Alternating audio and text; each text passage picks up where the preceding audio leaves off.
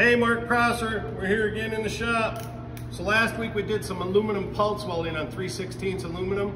I figured it'd be interesting to up the thickness. Just remember, the thicker the material, the bigger the weld's gotta be. So today I'm gonna show you how to do a 2F horizontal position fillet weld, pulsed aluminum MIG on 3/8 plate. And what that requires is several passes on the weld. So if you come down here and look at this example, my first pass went all the way through with that pulse MIG, just like on the 3/16. My second pass always goes on the bottom, and this is the same for any weld you're ever gonna do. MIG, stick, any of it. You work from the bottom up, just like building a house. You put the foundation in, we go to the roof. We don't build the roof and then jack it up and put the foundation in. So the second pass covers the first one about 2/3, and then the third one fills right in exactly where it should go. And that is called a multi-pass pulsed aluminum MIG weld on some 3/8 inch thick. That's another problem that a lot of us have with thick aluminum, is the thermal conductivity of aluminum is really bad, so it gets rid of heat fast. And you gotta have a pretty big TIG welder to weld 3/8 inch aluminum. Another advantage of MIG welding. So I'm gonna peel this first weld off, and we're just gonna walk through this weld and I'll show you how to do it. I'm running a pulse MIG program. I'm using just a little bit of a whip and pause to get that weld to look like it does with the ripples. I'm gonna run the first one, I'll quench it, come back, run the second one, run the third one, take you all the way through it. You ready? So check out this first pass. Here's what we're looking for. And this is the hard thing about horizontal fillet welds, is getting them placed in the joint correctly. They always end up on the bottom because that's how gravity's pulling it.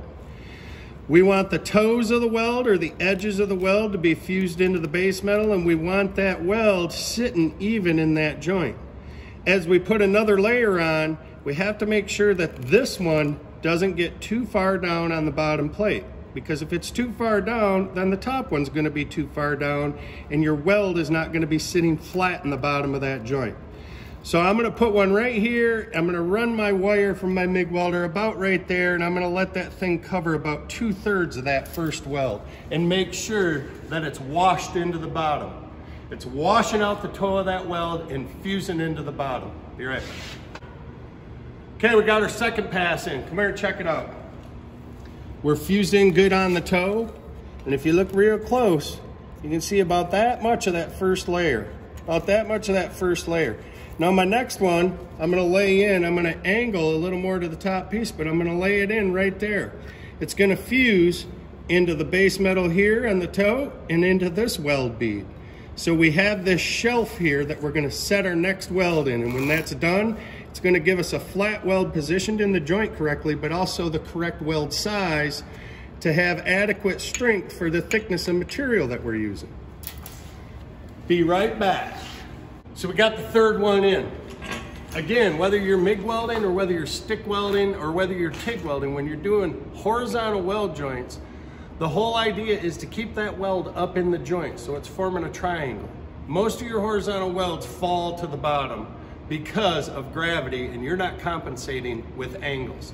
So if you come in and look at it, if we look at this thing just kind of like this, you can see it's sitting pretty doggone flat in the joint. There's the first one that's fused into the base metal. There's the second one that's fused into the base metal and halfway into the first one. And the last one is fused in to the second weld bead and the base metal. The toes are all washed in, and I would guess that's a pretty doggone competent weld. If we cut that apart to see what kind of fusion we have to the root, it's gonna be nice.